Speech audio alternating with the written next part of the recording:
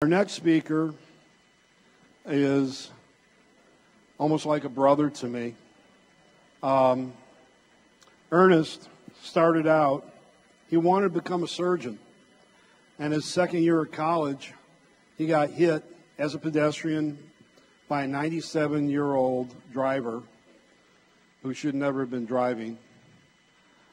And while he was healing, one of his doctors told him that, no, you really shouldn't be a surgeon. You would be better taking care of the person and preventing. And that meant a lot to him.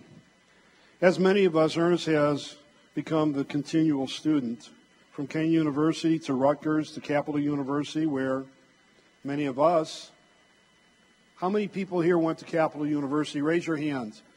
Blanche, raise your hands. Dawn, Nick, a number of us went to Capital. Well, so did Ernest, and he graduated there. He also took postgraduate work at Capital Teachers College, the American, Columbia University. I said Capital. Columbia, the American College of Integrative Medicine and Dentistry, where he completed his degree for naturopathic medicine. He's board certified integrative biological dental medicine. It's very rare that I can have a personal story to tell about how somebody has changed my life. As you can see, I'm about 30 pounds lighter than I was last year. My HB1AC was as high as 8.8. If any of you know what diabetes means, that's a severe diabetic. Ernest called me one day and says, Mike, I need a referral. And we started talking, needed in the state of Florida. And I told him what was going on. He says, Michael, why don't you let me help you? And I said, well, I know you do different things, but what do you do? He says, he used the C word. I know I didn't say it exactly right because I heard what I wanted to hear, but he says, I cure diabetes. And I go, you use the C word. He says, no, Michael, I have cured this year 3 people with type 1 diabetes. I said, that's impossible. He says, I know. He said, if you will do, and I have been working since 1994 or 5 to cure diabetes, and it never worked. I said, I'll do whatever you tell me to do. My HB1AC is under 6. And that's all because this man here pretty much, I believe, has saved my life. And I wanted him to share his knowledge because he told me something about diabetes that I never knew before. Diabetes is a neurological disorder. It is not a disease. Ernest? Thank you. Thank you very much. I hope you can all hear me. I can hear me. That's good. I like that. That's good. You're responsive there. Okay. I just want to acknowledge a few people that have helped me throughout this process. And it's very important that I acknowledge Rose Nadeau, who happens to be my significant other.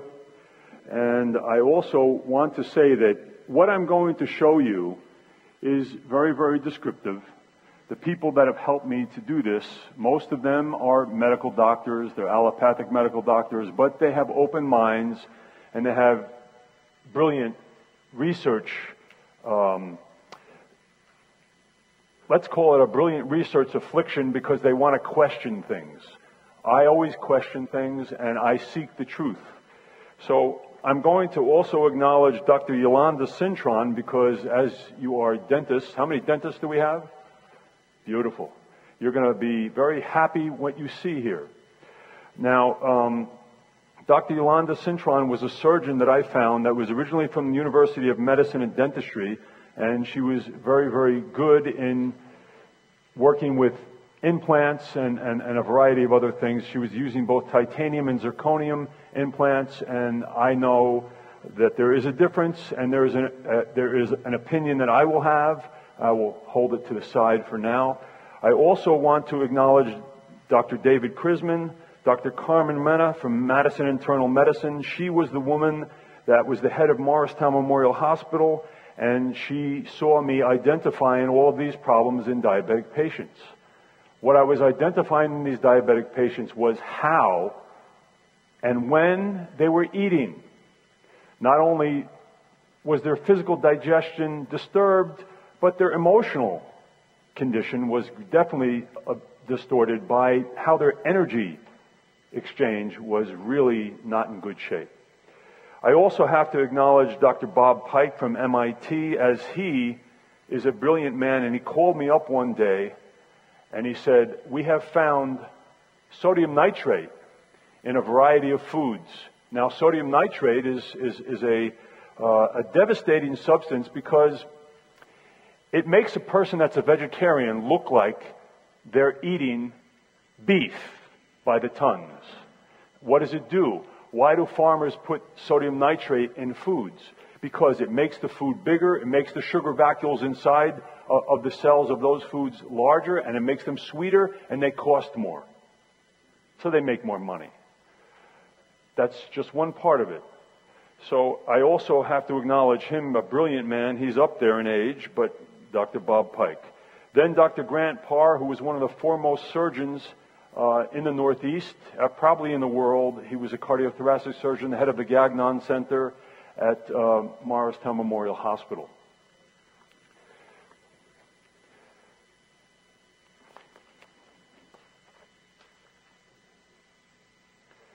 Now, in this process, I have been able to put together a technology system, and I have also, I'm in the process of patent pending three items.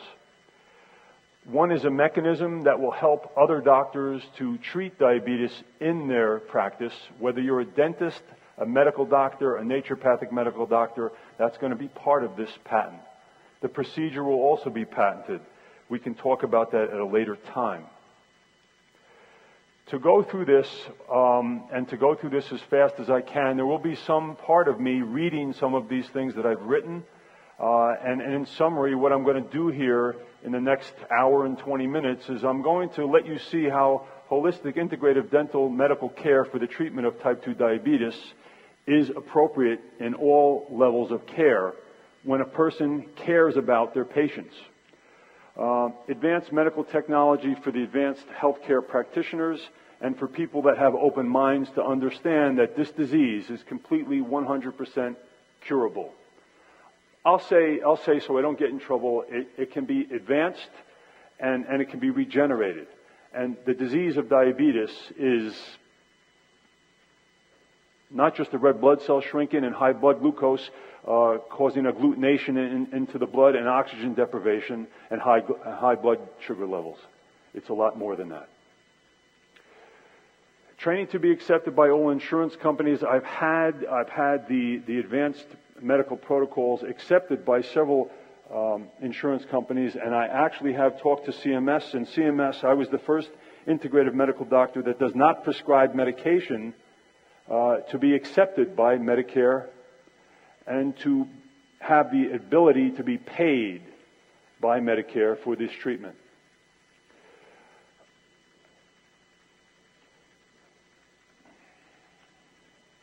It's important to know that we have blood tests, we have urine saliva tests, and we have training that can be given to you, and this training can be something that will take maybe a couple of days to maybe some weeks, and to understand some flow charts and to understand the outcomes of certain responses that you get through both blood and urine and saliva.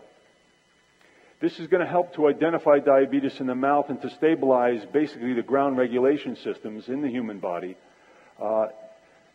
Humoral immunity in the human body, very, very important part of how the cell stays hydrated. And if the cell doesn't stay hydrated, what happens to the minerals that are in and around the cell? They leave. And if those minerals leave, then what happens to the cell? Does it stay open and flaccid, or does it respond, and does some of it stay still semi-permeable? Well, when it's dehydrated, it releases. That sugar comes out and goes into the blood gets thicker. So a big part of what I'm going to teach you is how that we have to maintain the mineral energy, the red blood cell function, the nervous system, and the pancreatic control and the pancreatic gland. As you see here, this is the whole area of how a business plan could help each and every one of you to enhance your practices and to do what is necessary. We can look at this at a later time, or you can speak to me in the booth, and I'll be happy to be much more descriptive and understanding. Make it more understanding. Now, looking at diabetes, if I'm going to practice allopathic medicine, a patient is going to come to see me, and then I'm going to look in their blood, and I'm going to see that they have high blood sugar. Their blood sugars are going to probably start off maybe 120, 130. They may have had that for several years and not even know that they've had it.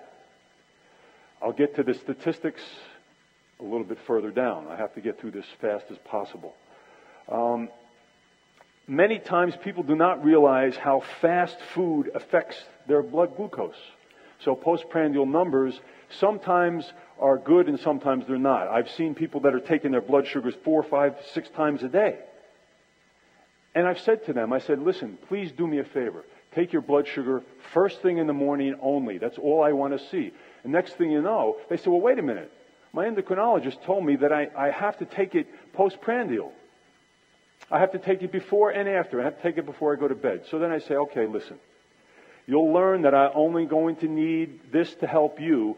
I only need your blood sugar in the morning.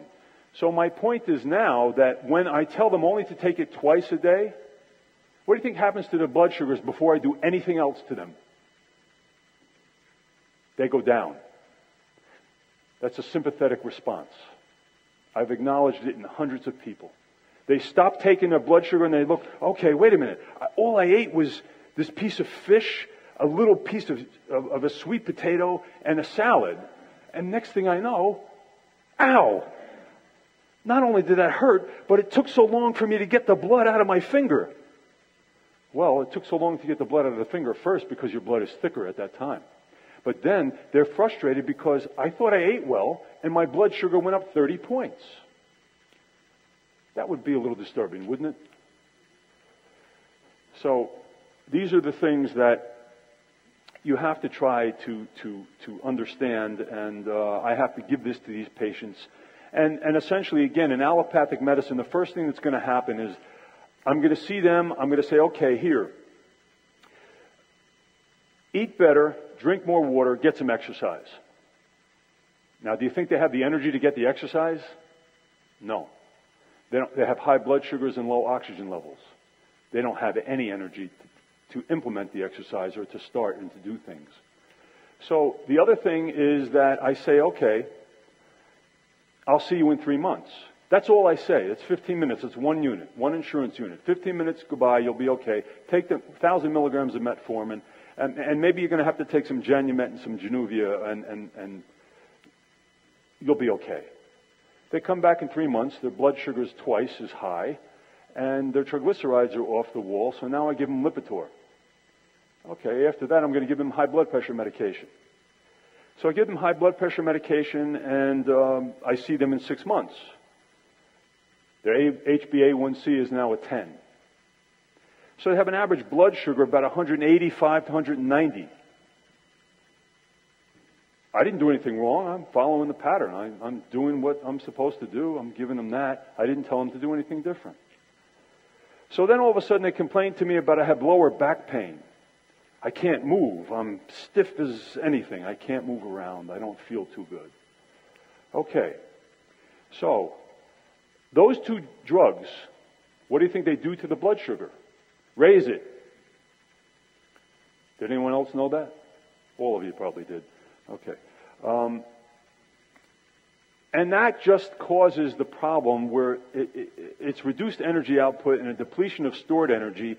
And basically, in medical nutrition, you have to be able to give people how they need to know how to eat and need to know that the purpose of food is energy. That's the first purpose of food, energy. If you can't get energy out of the food, we're going to be looking at what we call biologically valuable foods. We're going to be looking at textured foods. We're going to be looking at all of those things here today. So I know I have to go faster. I'm sorry.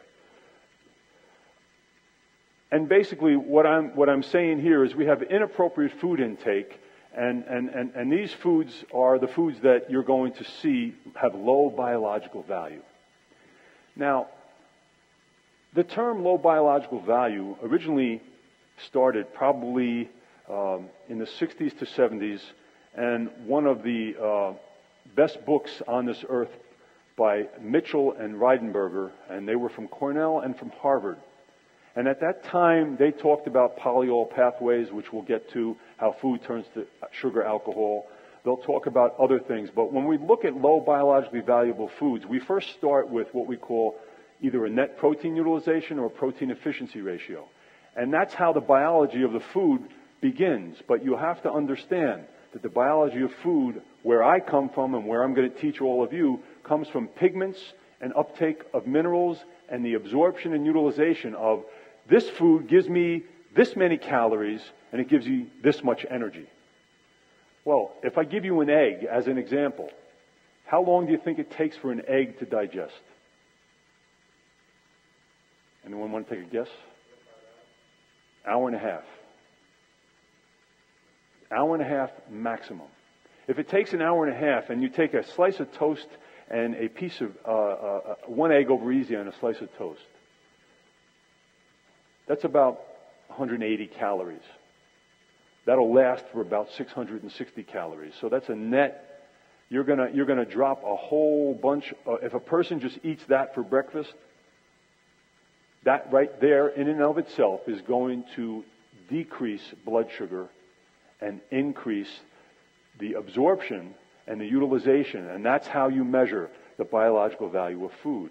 Now, so simply stated, and you'll have a definition up here, but I'm going to just jump a little bit ahead here. If I take a food that has a high biological value and it gives you so many calories, but it gives you an extended amount of energy over time, so the least amount of calories for the most amount of energy with the least amount of oxidation. That's what a biologically valuable food is. Now, most of the time when we eat foods that are hard to metabolize, it causes you to become hungry. It causes you to continue to eat. That causes you to suffocate yourself. Okay? And, soft, dry, or dehydrated foods with high sugar content, they dehydrate you, and if they dehydrate your cells and your system, you're breaking tissue and you're oxidizing. If you're oxidizing and you're breaking down tissue, do we have the ability to regenerate and heal as well as if we didn't do that? No. So eating late, chewing fast. Does anyone in here can say that they chew slow? You do. So what do? Bite and swallow? Good. Well, chewing is very, very important because the physical digestion precedes chemical digestion. And you have to understand that that is very, very important. And in dentistry, certainly, I'm going to have to help you guys to understand how to look at saliva differently.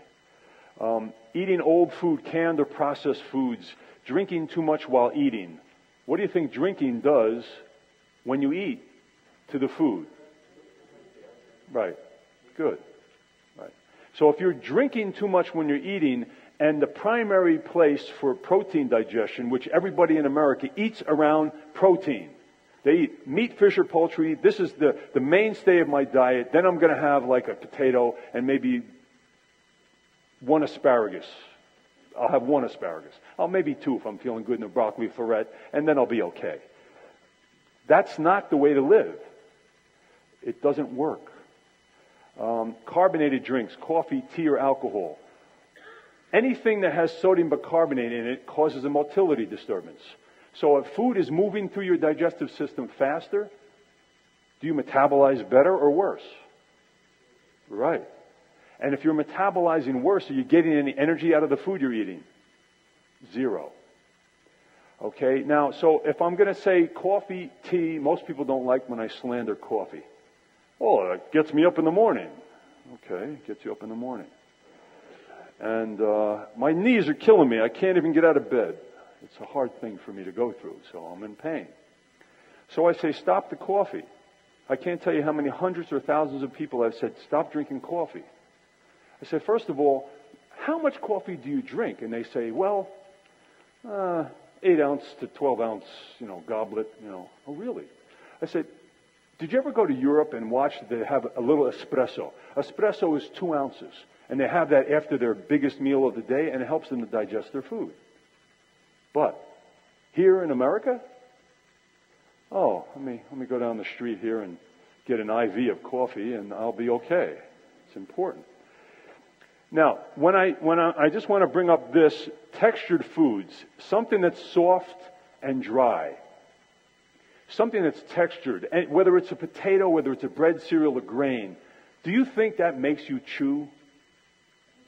If it's soft, do you chew it more or less? Right. Is that good or bad? So the bite and swallow response occurs again. It's not good.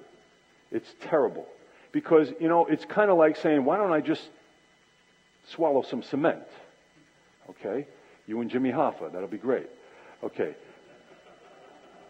Eating textured foods, salty, dry foods with low biological value, eating all around animal proteins. Nobody eats 5 to stay alive. You need 10 for vim and vigor, but you need 5 to stay alive. Okay, so, you really got to. The result of a person eating like that is, yes, I'm sure in dentistry you've heard of auto-intoxication. You understand that excessive organ dysfunction in the liver causing poor lipid metabolism with increased LDL cholesterol due to salt ingestion. Did anyone know that salt increases LDL cholesterol? And that's only 1/3 of the cholesterol quotient. So don't you think that's only 33%? Well, guess what? If you eat something salty, after a while you're going to go after something sweet. Your palate is going to chase after it. You will eat something sweet. And anything that's salty causes your LDL cholesterol to go up through the roof. It just, and your LDL cholesterol, well, it has its form and its function. Now, the LDL cholesterol is the foundation for all cells in the human body. So I can't tell you how many times I've seen people in the ER, and they've been in the ER and they had a back injury or a musculoskeletal disturbance or a broken arm or leg. And next thing I know, they were put on Lipitor, Zetia, Zocor, Vytorin, or something like that because their cholesterol was over 300 or 350. But that was from the trauma, not from their diet. That's a mistake. The LDL cholesterol is there. It's going to go high. So if anyone goes into a trauma, their LDL cholesterol is going to go high, and then it's going to regulate. And it's not going to affect the intima lining of blood vessels. Whereas if they're eating, it will. And if it's over a prolonged period of time. You can do something as simple as water and lemon. 1 teaspoon of lemon juice to 16 ounces of water. And it'll get everybody's LDL down, their triglycerides down, and say goodbye to the whole cholesterol problem. Provided they're chewing their food, not biting and swallowing. When a person eats all of those foods, basically there's blocked nervous response from the enteric nervous system or the gut, and the high triglycerides from excessive food turn it into sugar that bonds to fats that results in a decrease in functional energy, and cardiovascular risks increase. So finally, due to the inappropriate solutions in medical care with no emphasis to healing and rehabilitation through foods and lifestyle, insulin is now given because oral medication becomes ineffective. Due to a fatty, sluggish liver, I can't tell you how many hundreds or thousands of patients I've seen, and they say to me, I can't sleep. Yeah. I'm losing my temper. They have hyperlipidemia, they have a fatty, sluggish liver, and they want to bite my head off. And what I say to them is okay, let's look at this realistically. When we have a person that is really not eating well and they have a fatty, sluggish liver, 90% of the time they sleep on their right side unless they have another skeletal disturbance. They'll sleep on their right side, they wake up between the hours of 1 and 4 in the morning, and they don't get a lot of rest. And because they can't get rest, they can't rehabilitate. They can't get better. So sleep is important, very important. And I can't tell you how many diabetics I have seen that, okay, one day they didn't get any sleep. The next day their blood sugar's up 10 or 15 points, like it's nothing. Yeah, it's a sympathetic response. And so, you have a lot of things that result in, complications from just horrible management and bad behavior. Now, looking at the disease of diabetes on a daily basis, 227 people have an amputation, 117 have end-stage renal failure, and about 50 go blind. That's 394 a day. That's 183,810 people every year. Now, all of those 183,810 people, in 2 to 3 years, they're dead. That's not what we're supposed to do in integrative medicine. That's not what we're supposed to do in dental medicine. That's not what we're supposed to do in allopathic medicine. We're supposed to help a person to regenerate and heal. The patient is the most important part of the healthcare team. So, all of those things can be looked at, and what I'm going to say here is, I'm sorry that's really okay. We need a microscope and a tweezers for this. All right, sorry about that. Mike, did you give everybody tweezers and a microscope or no? You left them on a desk. Okay. All right. Take 2 aspirins and don't call me in the morning. Okay. Well, I'm just going to go over this quickly, and I'm going to go through the things that are very, very, very, very, very important. And when you eat, the process of eating needs to be cyclic. When I say cyclic, yes, we have a sleep-wake cycle, we have a circadian rhythm. I can't tell you how many people I have seen, I'm going to jump ahead again, I'm a little nuts, and when they stop eating by 5:30, and obviously the people that I see that are 70, 60, 70, 80 years old, they're more amenable to doing things like that. They'll respond, they'll say, okay, I'll do that. And I'll never forget this one case. I had this woman, she was from the Notre Dame Church in Morris County, New Jersey, and she had diabetes, and she probably was about 5'4" and weighed about 175 or 80 pounds. And Father Joseph introduced me to this lady, and she said, okay, what should I do? So I said, I'd like you to eat dinner with Father Joseph at 5 o'clock every night. She did, and guess what happened to her? Bye-bye diabetes, and she lost 35 pounds in 12 weeks.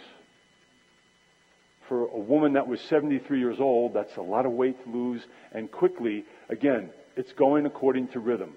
If you eat later, it puts pressure on the liver, puts pressure on the kidneys.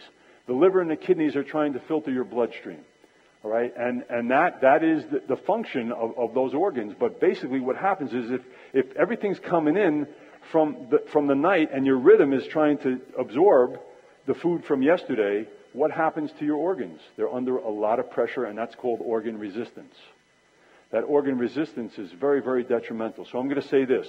Breakfast, you should eat breakfast between 6:30 and 8:30. You should eat lunch between 11:30 and 1. You should eat dinner between 5 and 7. The earlier you eat dinner, the better off you're going to be. Now, when you eat, you should not drink more than 2 to 4 ounces of water when you eat. You drink more than that, you're diluting the digestive enzymes, and what's that doing to the stomach pH? Raising it. Raising it. It's raising the stomach pH. Okay? The stomach pH normally is going to be anywhere from 1.8 to about 2.5 when things are normal, and when pepsinogen turns to pepsin, that's what's needed. So if you're looking at drinking too much water, oh, I need my water, and you drink it while you're eating, that doesn't work. So you also want to realize that you don't want to be eating fruit with food. Everybody thinks I'm going to go to the Chinese restaurant and have Mandarin chicken. Doesn't work. It's a problem. The reason it's a problem is because a fruit is comprised of 5 things: water, sugar, vitamins, minerals, and fiber. That's what fruit is. So if you mix the fruit with a protein, what does that do? What does the sugar do to the protein and fat? Well, I can tell you this. Sugar hardens fat in any condition. If I take a glass of milk, okay, and I add 2 teaspoons of sugar to the glass of milk and some unsweetened cocoa or cacao, and then I put, for argument's sake, I'm going to say omega-3 fatty acids or some flax oil, and I'm going to stir it and mix it. Then I'll have 2 people drink it. Then I'll take the glass, and I'll wait an hour, and then I'll take the glass, and I'll put it right by the microphone. Where's the microphone? And I'll scrape the inside of the glass, and it'll sound like I'm scraping cement. Now, what do you think would happen to a person that had a thyroid problem or a basal body temperature problem? What would happen to their blood vessels? Wouldn't be good. Okay, so getting back to the rules and getting back to drinking water and getting back to the order of food. Now, drinking water, you should drink 16 ounces of water as soon as you wake up in the morning, even before you go to the bathroom. It's the smartest thing for anybody to do, because it is going to alkalize you, it is going to help you go to the bathroom, and you're going to feel so much better. And the microscope and tweezers aren't working, I'm sorry. It's important to know that you're also going to put your proteins first. You're going to eat your proteins first, your vegetables second, your salads last. The reason you're doing that is you want to put the heaviest substance at the bottom of your stomach first. That's going to help you in many, many ways. Okay? This has been studied very, very closely. I watch it. I watch only people get better. Sometimes most people, when they first start to do this, they need to eat lighter proteins. And when I say lighter proteins, beef is harder to digest than fish. Okay? Chicken is a little better than beef, but the worst thing is pork. Pork takes about 18 hours for you to digest. Beef takes about 15. Lamb takes about 12, and when it comes to chicken, I'm sorry to say, but you don't know what you're getting with chicken these days. Okay? The chickens are in bad, bad shape. If you can find an organic farm near you, that's good. But I'm going to say this. I have found so many chickens, so many places where they're so packed up with hormones and antibiotics, and I went to a farm. I'm not going to say where this farm was, but in a little coop that's like this, okay? How many chickens do you think there were in that little coop? That's a good idea. That's exactly right. 20 to 25.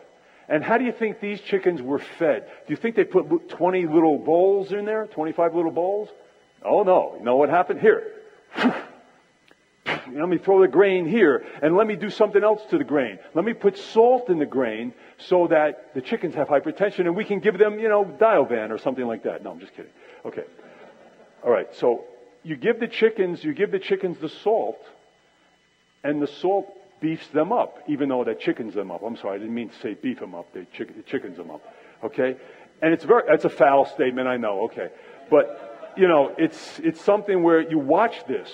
And then if you eat it. Now, I have to ask you this question. Hope somebody can answer this question. If you're eating something and you chew it, and it's tough, what does that mean?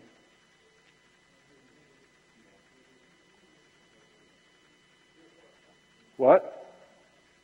Does anyone know have you ever eaten a piece of chicken and it was like... Exactly. Well, that's the first response neurologically that you should take and act on. But it means it's old. It means it's very old. Okay? I can do mathematical tests in the lab, and I can look at nitrogen reactions, and I can see how old the food is. All right?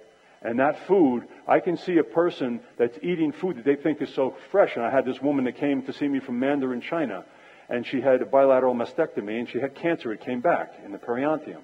And so I looked at this lady, and she calls me up, and I get all her cancer markers back to normal in about 12 days. So then she calls me up, and she's in Chinatown. And she calls me up from 69 Bayard Street. I remember this vividly. She asked me if she could eat smoked tofu and jellyfish. Oh, that's a delicacy. That jellyfish was a year old. Okay? If you eat a piece of chicken and the chicken is chewy, you don't want to eat it. It takes more energy for your body to excrete it than you're going to get out of it. Please. You know, it's pretty disgusting. When you're drinking your water, I'm going to touch upon this and then I'm going to move on. The process of drinking water is very, very important, but drinking water not when you're eating is the smartest thing, okay? And you know what? If you're looking at your humoral immunity and you're looking at how the human body holds water, okay, there's three spaces that comprise about 75% of your body. Your interstitial, your extracellular, and intracellular systems. That's where we look at humoral immunity. Now, when you look at that, and you drink the water, and then you say, oh, well, gee, I'm urinating like a racehorse, because it's not going into your cells. Do a little exercise. Even if you start off with 12 minutes, you need to drink water first thing in the morning, about 10:30 in the morning, then about a half hour to an hour before you eat, and then an hour and a half after you've eaten. No time sooner. Because again, it'll affect how things move through your system. You don't want to do that. Okay. You have a copy of all of this, so you can read it. And now I'm just going to go right into integrative medicine. And basically, just within dentistry and within integrative medicine, you have to understand that we have to have allopathic doctors. We have to have integrative medicine. We have to have the ability to build up and break down, but we also have to have the ability to diagnose with evidence-based information to regenerate and heal.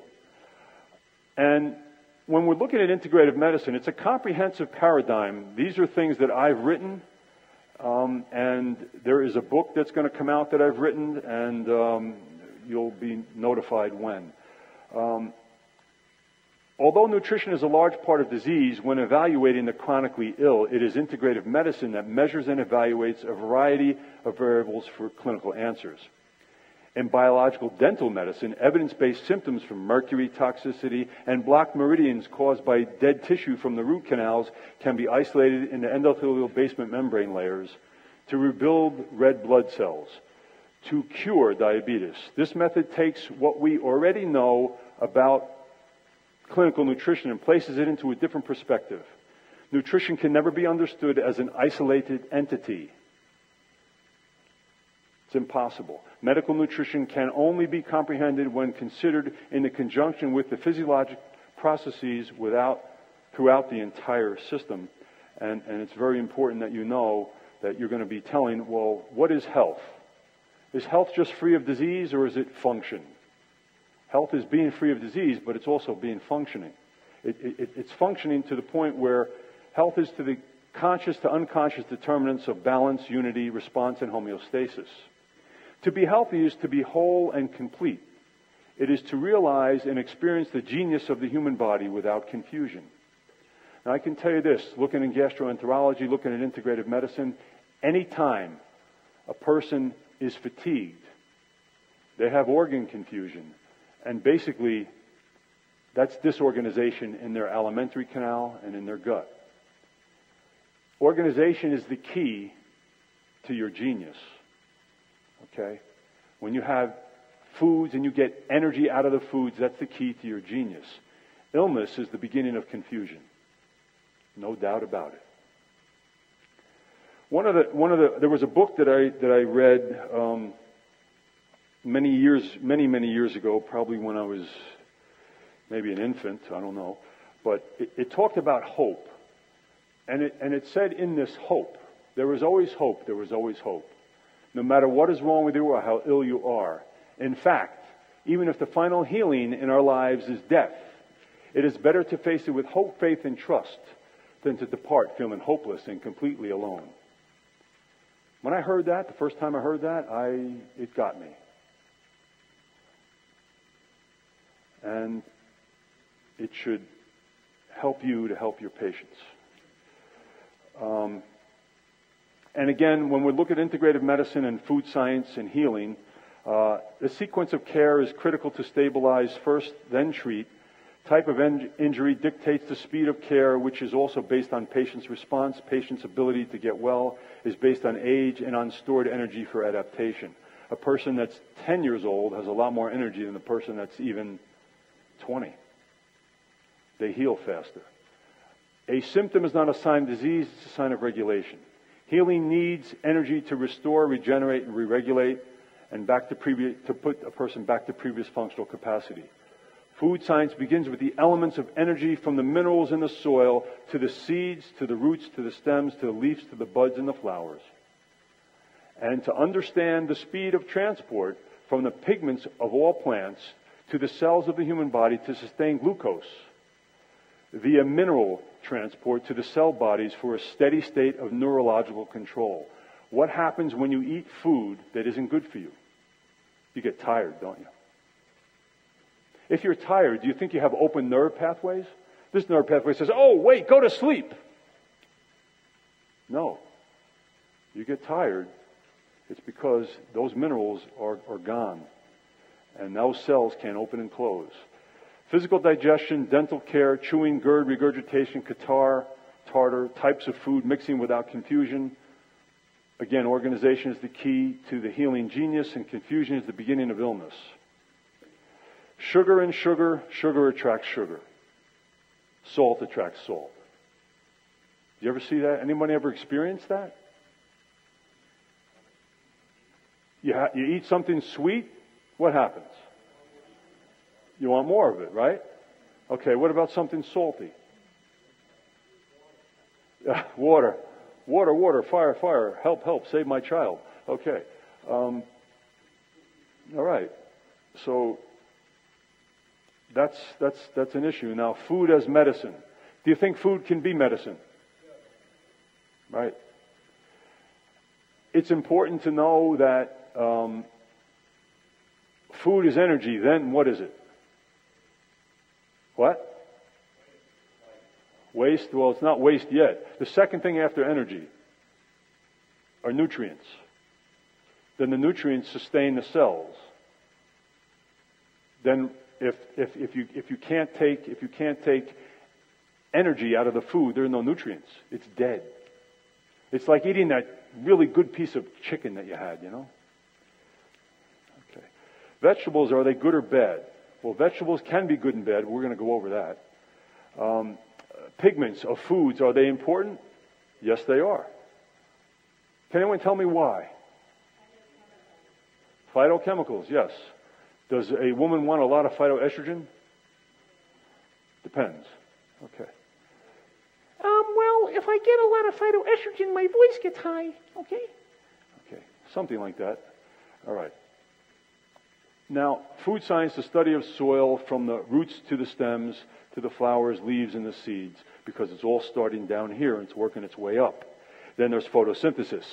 Then there's carbon dioxide exchange. Then there's oxygen. So we're gonna go a little further here, and we're gonna keep going. And what is energy? Energy comes from the food that you're eating. How do nutrition and physical activity and illness impact energy? Well, basically, your nutrition is what is going to help you to stay alert, awake, and to give you the energy to have the physical activity and to fight the illness. And so, how does energy impact structure and function? Well, if you don't have energy to rebuild and repair tissue, you don't have any tissue. You just keep degenerating. So these are the things that you have to look at. How does energy imbalance and reveal itself? How does an energy imbalance reveal itself? Tired, fatigue, excessive urination, poor sleep, high blood pressure, a host of things, high blood glucose, all of these things.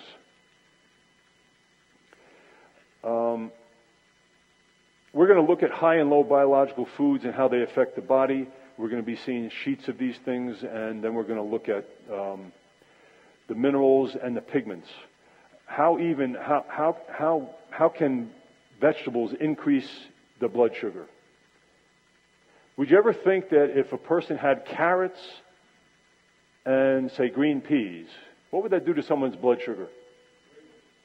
Exactly. Good, good. Now, if I gave a person carrots and celery, what do you think that would do? Huh? Lower it? Someone said lower it. That's exactly right. That's exactly right. There's magnesium and there's salt, not too much, not the kind that raises LDL cholesterol, in celery. And there's potassium, and that helps. Anytime a person has high levels of salt, what mineral goes down incessantly? Potassium. Okay.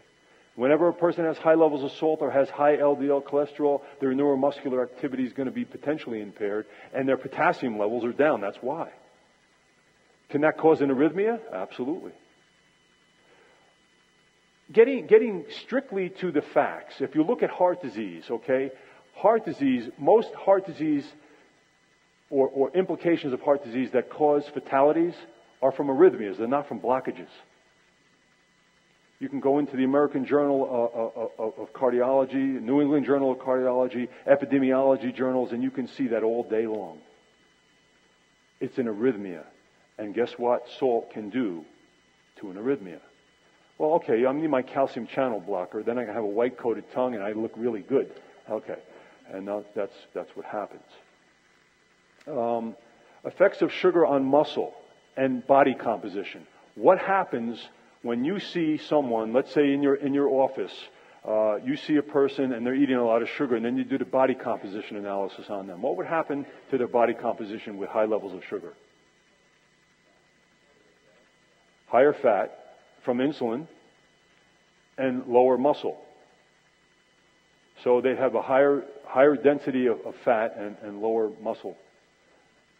And if you have a lower muscle, what's a muscle cell compared to a fat cell? A fat cell is 10% water. A muscle cell is 75% water. So that's a horrible effect. Now we're going to get to, oh no. A microscope and tweezers again? All right, wait a minute. Let me see something. You should have copies of this. Do you have copies of this? I'm sorry? Really? All right, well then I'll make sure that you get bigger copies. And it's important for you to see that everything that's on the left side of this chart are foods that you can eat. And everything that's on the right side are foods to avoid. And the reason that these things are that way is because the foods that are on the right side are either high in sugar, low in water, and if a food is low in water, does it need more enzyme activity? Yes, it does. It needs a better concentration gradient, and it needs better temperature. Temperature affects the digestive process like you wouldn't believe. And if you're eating food, like, okay, we have warming foods in the winter, I know, and then we have cooling foods in the summer. So you're going to have to try to start eating like you're in the summertime all the time so you don't get dehydrated and distorted. But when we look at these foods, you're looking at foods like the green leafy vegetables. You need spinach. You need romaine lettuce. You need green leafies that are very, very good and that are full of magnesium. You also do need some red vegetables. When it comes to orange vegetables and carrots and things like that, and squash and zucchini, well, zucchini isn't, but zucchini is what we call it's a textured food because it's soft and it acts like a sponge in your stomach. So does squash. Squash is got that pigment that's orange or yellow, and that squash is harder to digest. It's very difficult. But you'll see all of these things on here, and then you'll also see the biologically valuable foods, good or bad. Now, what's bad about things like fats that are processed? Fats that are processed, like hydrogenated fats or anything that you can, do you know, now if you read a label, if something says it's hydrogenated, what does fractionated mean? Huh? Fractionated is hydrogenated. It's another word for hydrogenated. It's in the Federal Register. Okay? So you need to know that.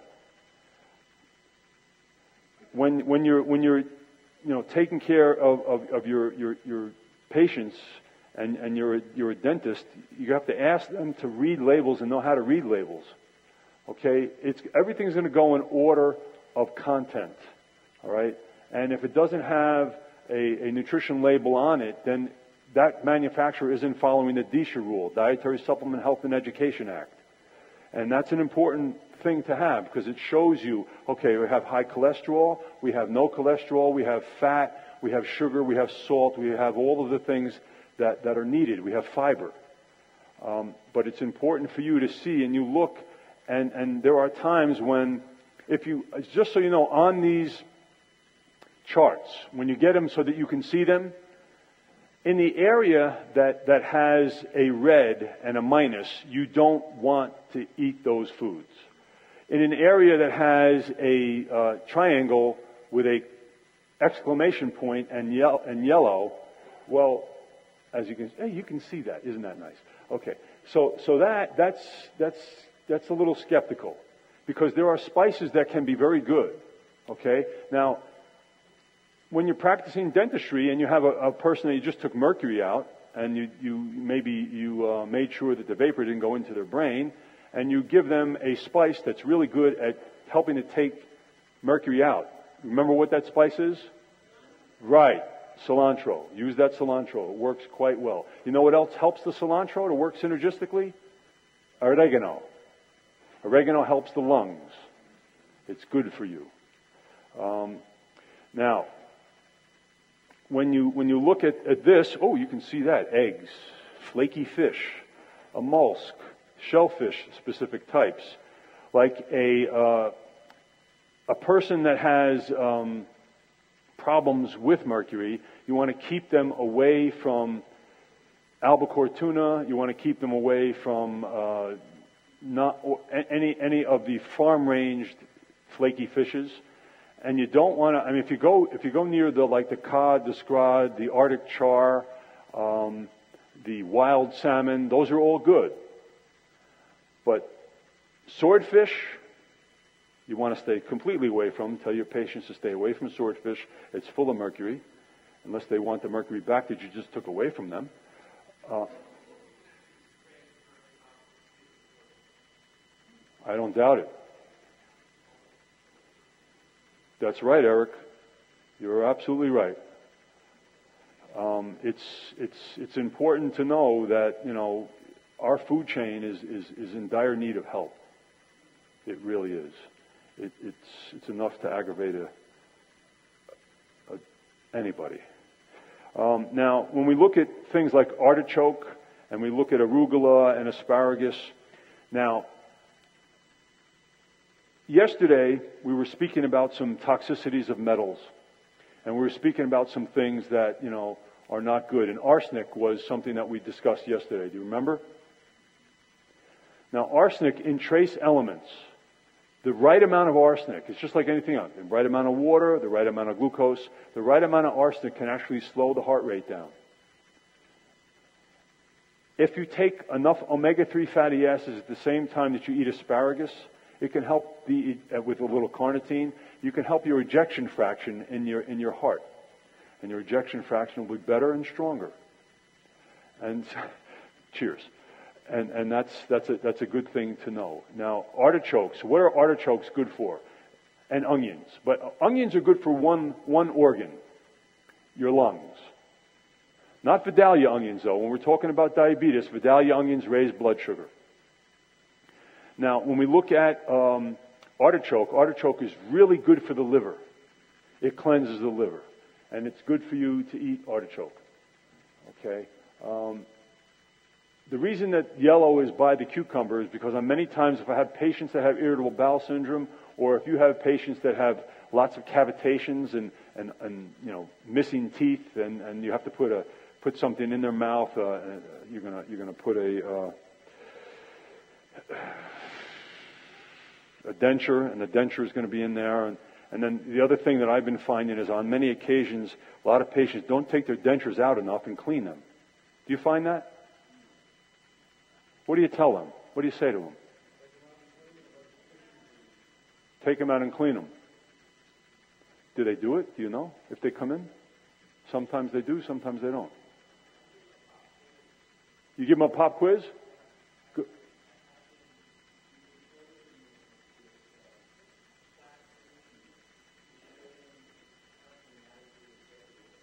Wow.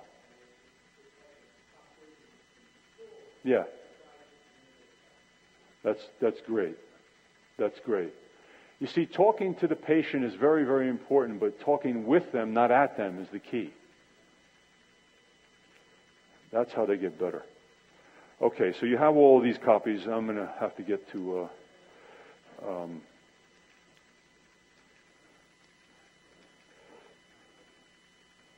just going to get to diabetic prevention, then I'm going to go through physical digestion, then I'm going to let you see a case of a woman that for 28 years had diabetes, and with Dr. Cintron, she took out several of her teeth, a lot of mercury, and she did have some abscesses. Those abscesses we had to control with antibiotics, but you'll see all of that. We'll get to that. Not eating late at night after 7 o'clock. Drinking enough water at the right times. Not drinking too much with food, more than 4 ounces. Keeping the mouth clean. Now, here's a trick question. What's better, round floss or flat floss? Well, that's okay. That's acceptable. But what's better, round or flat? Why is flat better? More surface area. You got it. I love it. That's exactly right. You guys. Now, do any of you ever say to your patients, I want to give you hydroxyapatite, and tell them why? Do you notice dentin of their, you do? Do you notice the dentin of their teeth sometimes changes and you don't? Would you? Okay. All right. Brushing after meals and before bed again. I can't tell you how many times I see people, they come in, they give me a saliva sample in the morning, and I find chunks of food in their saliva. They don't brush their teeth before they go to bed. I mean, you know, that's like, ugh, you know, I mean. So what I'm going to try to do, and what you're going to be able to do if you want to treat this disease, because it starts right in the mouth. You can be taught to do it. CoQ10, ubiquinone, 200 to 600 milligrams a day, and I have found on numerous occasions that basically stops receding gums and stops the gums from bleeding. Does anyone else concur? I see a hello. That's nice. Okay. Anyone else? Yes. Okay. Okay.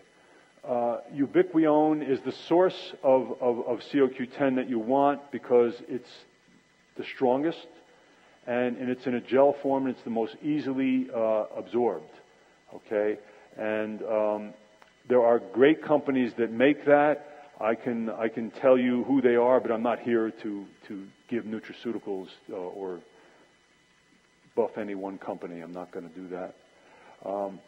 When we looked at microcrystalline hydroxyapatite, the tooth structures, the dentin and the enamel, are metabolically more stable than bones. And the protein matrix in the enamel is keratin, and dentin is collagen. So if it's collagen, what's the other substance that we're going to be having to say you should be taking this too? Vitamin C. Okay? We're the only species that doesn't produce vitamin C. We need to have a lot of vitamin C. And vitamin D, I mean, there's been a lot of things that we're looking at, vitamin D, and all of your patients are going to benefit from vitamin D. And there are times when I have to give anywhere from 20 to 50,000 units of vitamin D to a lot of patients. I was in a care facility in New Jersey, and I had this man that couldn't walk. And I looked at his medical records. He asked me to do this, and I had to sign all the waivers, and I went in, and they were using ergocalciferol, synthetic vitamin D. I took him off the ergocalciferol. The next day, the man was walking. That's how fast the uptake of cholecalciferol was in comparison to vitamin D2. D3 is better than D2. Naturopaths in the audience are going to like to hear that, right? Don't you like D3 better than D2? Good. Okay. Now, cinnamon and alpha-lipoic acid. Again, cinnamon is great for circulation. Cinnamon is good for blood sugar. Cinnamon is really good for the lungs and for breathing. And alpha-lipoic acid with cinnamon is excellent as an antioxidant, and it helps to protect the pancreas. It also does help out the liver a little bit, and that's important. Okay. Yes.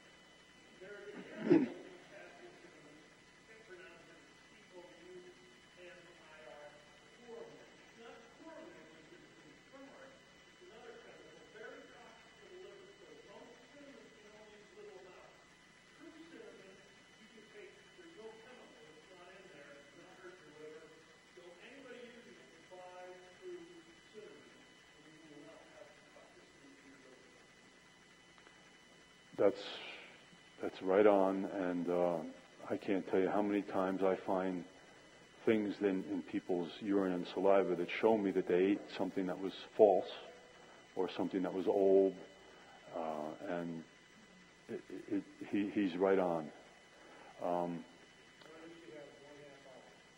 Okay. All right, then let me see something here. Okay. All right, I'm going to go right to this. When we're looking at without eating late and having regurgitation, bicarbonates and phosphates, they buffer chemicals that enter the mouth and keep the saliva slightly acidic. And with a pH of 6.35 to 6.85 for this study, the salivary pH range ideally is between 6.4 and 6.6. I'll show you here on the next slide that you'll see that when a person eats late, when a person eats fast, they have a lot of regurgitation. They can even have bile in their saliva. Bile is the primary etiology of esophageal cancer. Salivation is entirely under nervous control. You can tell what time a person has eaten from pH measurement. Dehydration causes salivary and the buccal glands to cease secreting saliva to conserve water. Saliva can indicate, believe it or not, I can see if a person's been yelling, if they've had stress. I can see if someone got them angry, all in their saliva. And from the dry mouth caused by sugar fluctuations, dry, bubbly, white saliva is also identified during fear or anxiety when sympathetic stimulation dominates. If the tongue is white, calcium reflux is seen in the saliva, and the salivary color and odor can indicate tartar, catarrh, liver function, speed of chewing, time, total amount of food, carbohydrate digestion, glucose, and insulin resistivity. So bile refluxate is identified by color. And yes, bile normally is black. And you can see that. I've seen women in hospitals, men in hospitals with black tongues. And one of the first things that I give to them are enzymes. And some of them were heart patients, and the other thing after that is a lot of magnesium. When we look at a refluxate, you know, there is here, you're going to see, if you can see, here is a man that he had actually, they had slight calcium refluxate there, and their pH was 6.37, and they had little or no regurgitation, and their blood sugars were before this time in the 130s to 40s, and in this particular instance they were 113. Now the person next to that, where it says DA, district attorney, that's not even not district attorney, don't worry, his pH was 7.32, and if you can see in this picture, it's a little green. That green is a sign of bile, okay? that person had a blood sugar prior to this one about 150, and they were starting to get things back together, and their blood sugar here was 128.28. 2 weeks from that time, in the lower portion right here, that person really started to change. 78 years old, okay, and that person's pH was 6.9, and basically their blood sugar was 107. That's a 21-point difference in less than 14 days. Actually, 714, 724. Okay, all right. So, yeah, 2 weeks. And those are the things that you're seeing there, and you're seeing two of the same pictures here at a different angle. And doesn't that look delicious? Oh God, oh that looks so good. Yeah. Okay. All right. So you're going to see that there's less refluxate and better digestion. As a dentist, you can see this very easily. Okay, and you can also see, if you do this and you do a bone densitometry test and you look at these things over time, you'll be able to even tell them, listen, you need to do better. Your gums are going to be better. Your mandible and the maxillary are going to be better, and you're going to see that person is chewing better. Here again is another picture of a slightly high pH. And their blood sugar at this time, they were eating late. This was a lady that had an A1C of 7.1 with an average blood sugar of 155. She was 61 years old when she first came to me, and she's from the South. She ate a lot of pork, she ate a lot of milk and dairy and stuff like that, and her blood sugars were that high. Here she is with a 97 and almost a clear saliva. And that's because she was drinking better, she was exercising more, she wasn't eating late at night. Now here we're going to go to, here's a case, and I'm going to try to get through this in 20 minutes as fast as I can. Here's a 64-year-old female. She's 28 years on a type 2, on oral medication, then the last 8 years on 70 to 100 units of insulin, and only long-acting insulin. Now, she had 7 mercury amalgams, 5 to 6 root canals, and her family history, she weighed close to 200 pounds. 3 of her 5 siblings have diabetes, and 3 grandparents had diabetes. Since January 2014, after root canals removed and mercury removal, 3 days after the procedure, complete blood sugar control. Her blood sugar she was stuck on 6 units of insulin, and there she is with a pH of 6.65. All right. There's a great correlation between blood sugar, urine sugar, and saliva pH. It's straight across the board. You can't trick it. Now, this woman, she had an abscess, and that caused an increase in her blood sugar. You know that would do that, right? Think an abscess would cause an increase in blood sugar? Right. Would you give antibiotics? Yeah, and you'll do it. And then after you give them the antibiotics, you're just going to give them some acidophilus, multi-billion cells with bifidus to cover the large intestine, and you're going to have to give them magnesium, and you're going to have to give them some vitamin D, and a lot of vitamin C. Now, this woman, she had Bell's palsy, and she had paralysis. Some facial paralysis, but she had really, really bad mercury toxicity. And Dr. Cintron did a great job with this patient, and she also had braces as a child, and she's doing much, much better now. And now, if you look at the meridians in any person, the meridians, the problem with this woman is that she had really, we'll get to that, she had really, really bad teeth, and she still didn't eat too well. But tooth number 3, tooth number 2, tooth number 28 and 29 were bad, and then we had to take out, I didn't take them out, I'm not a surgeon. And so some of those teeth were taken out, and I'm going to show you some x-rays now.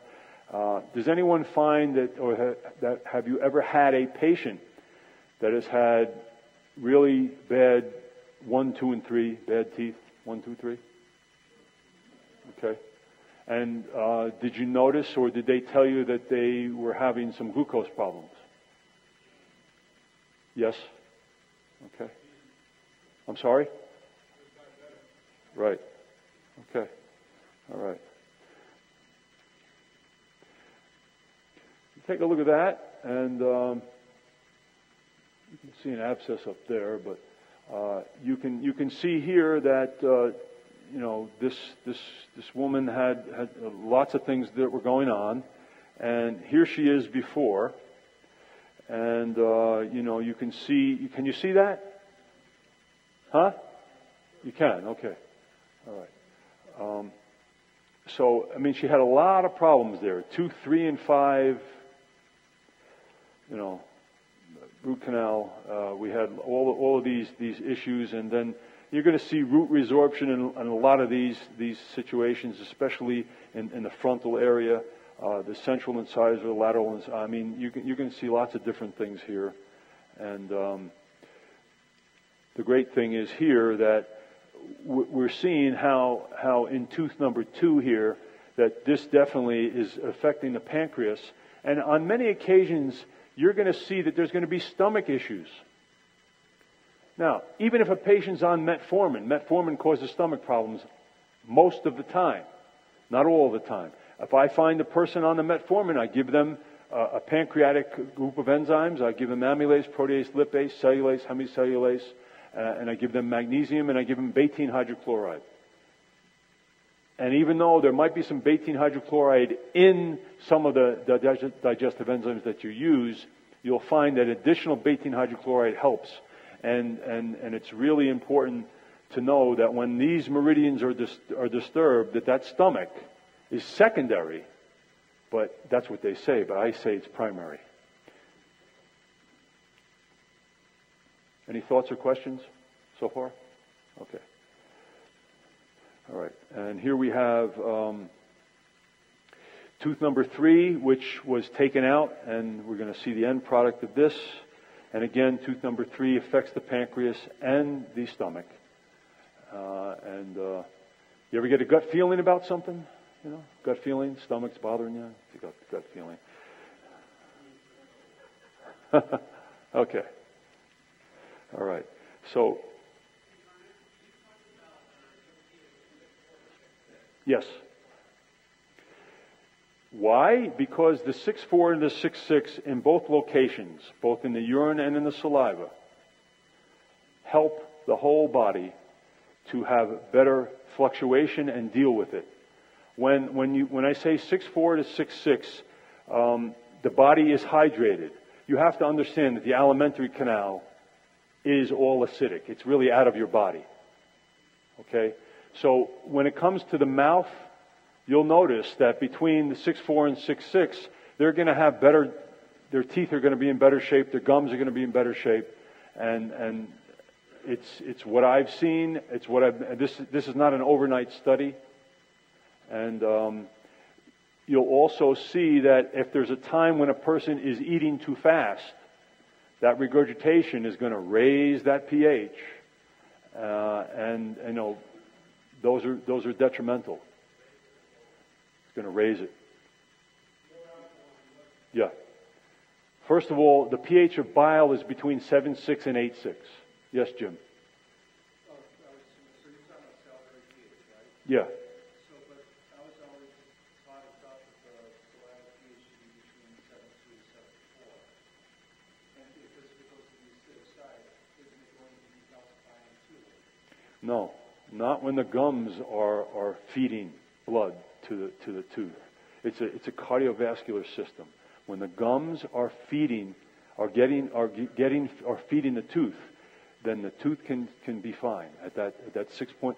I mean, I have seen the fluctuation sometimes up to 6.8, and I can tell you, you're gonna if you see someone that has pH in the 7.2, 7.3, and they floss their teeth with thin floss, they'll bleed. They'll have COQ10 deficiencies. They'll have a variety of other problems. But when that level is in there between 6.4 and 6.6, it's safer. It's much, much safer. You're going to give them some, and I can say this, the type of calcium that you should use is calcium ascorbate, ester C. And then you should always use bioflavonoids, and you should always sometimes use grapeseed or pycnogenol. That's going to help. Okay. So I'm going to go past this because this woman did have some gallbladder issues, and her gallbladder was taken out. Tooth number 29 is on the gallbladder meridian, and that helped. That tooth was taken out, and here we have tooth number 30, and that was a slight problem, and that was. Let's see, what do we have here? Yeah, there's some definite root resorption there too, but you're looking at so many things here, and essentially I want to get to the end of this, and there it is after. Okay, so the teeth had to be taken out. She's having some the posts are in, and on November 8th she'll have all teeth in all spaces in her mouth, and her blood sugar right now is averaging between 105 and 115 without any medication or insulin.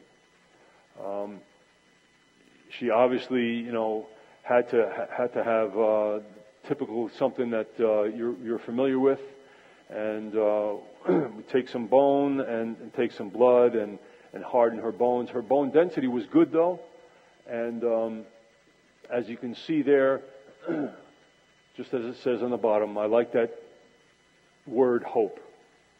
There's hope, and we're going to get her better.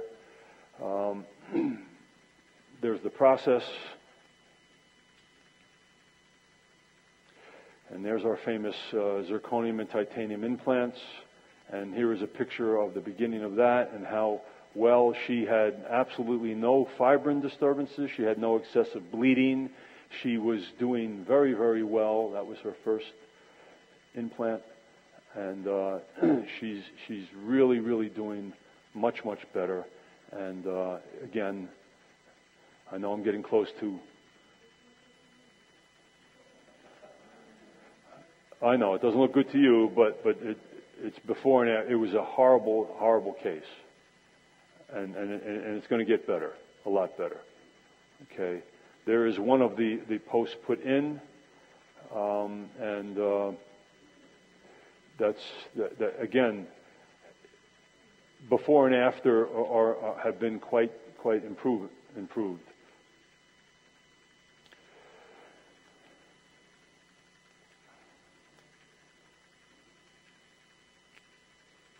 Now here is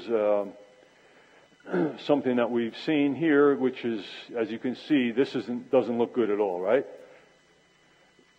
Okay, should I put Halloween up there too or something? Okay, because that really doesn't look good, and you'll see that there is root resorption and bone softening and all kinds of things there, and that person, you can see that's a diabetic. That's a person that if they haven't been diagnosed with diabetes, that's one of the foremost areas that you can see it. And it can be seen, in your office every day. And I have to say there's another one with the same issues.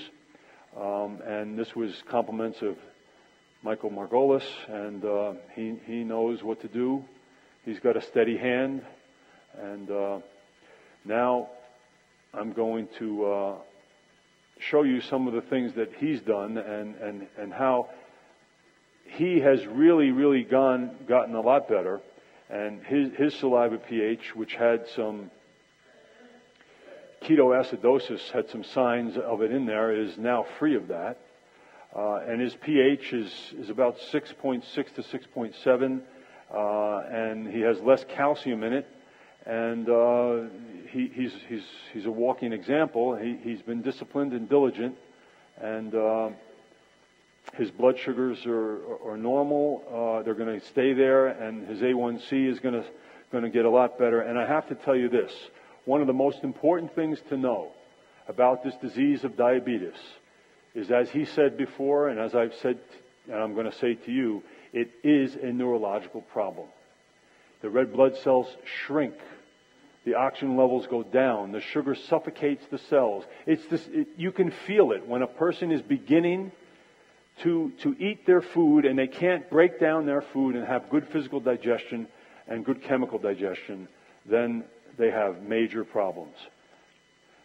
One of the most important things which I was going to show, which you're going to have to look at on your own, because again, you're going to need a microscope and tweezers, but we have found such correlations between urine sugar, bilirubin, urea, nitrogen in the blood, and albumin, and salt and nitrogen levels.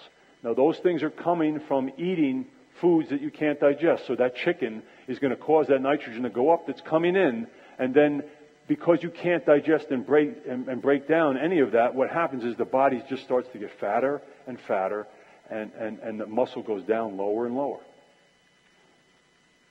And so you can see these at a closer look, and if anybody has any questions about these things, you can certainly come to the booth. I'll be happy to answer those questions. It's a lot of information, and basically dental care can stop diabetes cold all day long. Don't ever think for a minute that you're not trained to do it. You are. I'm just going to say this: listening to the messages your body sends you, numbness from the alimentary canal to the entire hypothalamus of the brain, result red blood cell shrinkage, suffocation of the cells, dehydration of nerves and muscles. What are the symptoms? Signs of regulation, a message of change needed, not a sign of disease. Common symptoms: dry mouth, blurred vision, cold hands, shaking, pain, hunger versus thirst, sleep problems, and gum disease. Symptoms of fluctuating blood glucose and its effects on cancer. Whole nother story. But, oh boy, okay.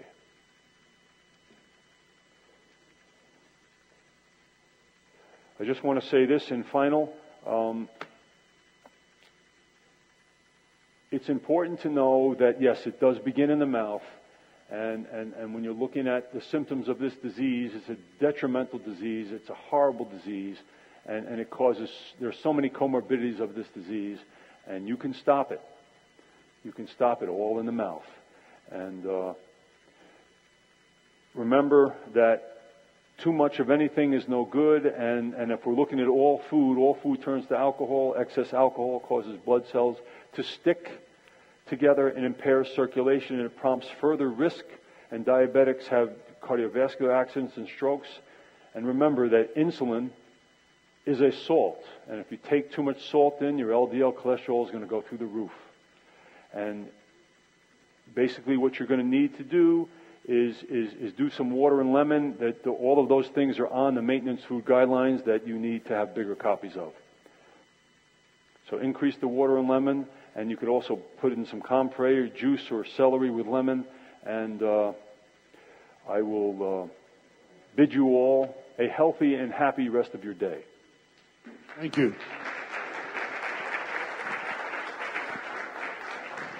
Ernest, thank you very much. Those two slides that I gave him on those panos, I was the first person to tell those patients that they had diabetes. And they argued with me. And they had been going to their physicians for years for their checkups and were never checked for diabetes. On behalf of the IABDM, I have the distinct pleasure of giving you a token of our appreciation for the time as a speaker, one of our featured speakers for the 2014 seminar or convention this year. Thank you, Ernest. Thank you. Thank you very, very much. Very Thank difficult. you so much. Thank you. Very difficult topic. Very nicely done. Thank you.